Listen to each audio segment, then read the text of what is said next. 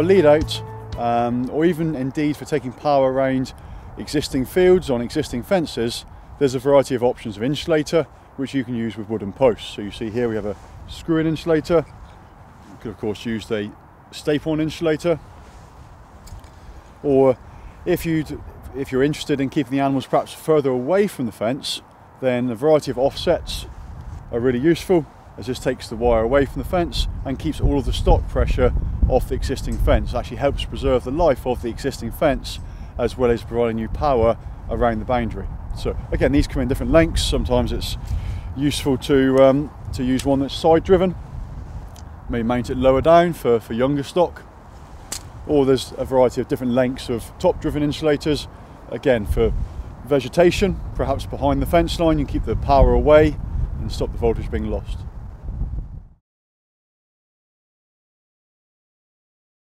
Here we have a galvanized steel post, which is undoubtedly going to last longer than the wooden post, natural stock fencing. Here we have a 5-strand, 4 live and bottom dead.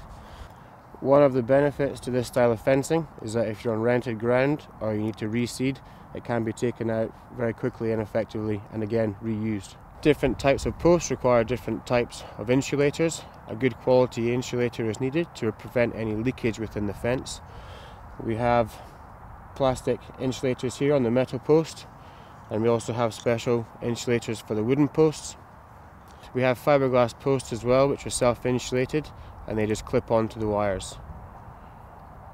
For fiberglass posts, there's 2 types available. There's a plain post, and so that's great, that's really cost effective, and that's good, where the ground contour is pretty consistent.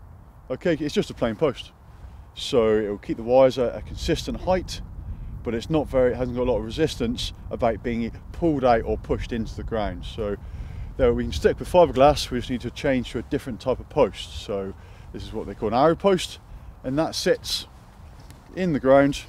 It's got a lot of support at the base, makes it a lot stronger, but also that barbed head stops it being pulled back out again. So you can continue using a post which is really quick and easy, but it's got a bit more strength. The reason we use temporary electric fencing is because these are fences which we may move, and we'll change the position of them to change the size of the allocation for the group of animals.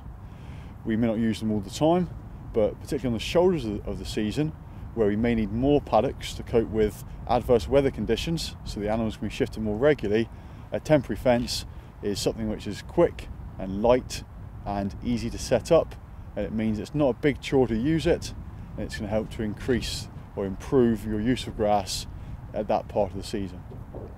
So key things with temporary fencing: there's a whole variety of equipment available, different styles of posts,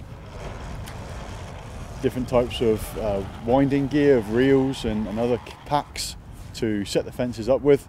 The key message really is that it should be quick and easy, and it should only take one person to put the fence up. So value your time, and also have a look around, do some research, and see what option suits you best. For cattle, growing cattle, 1 wire will normally be sufficient.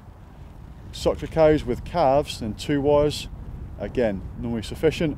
And for sheep, we're looking at 3 or 4 wire fences, again because these are the quickest to put up, and this is a fence which we're going to be moving, so we want it to be nice and easy.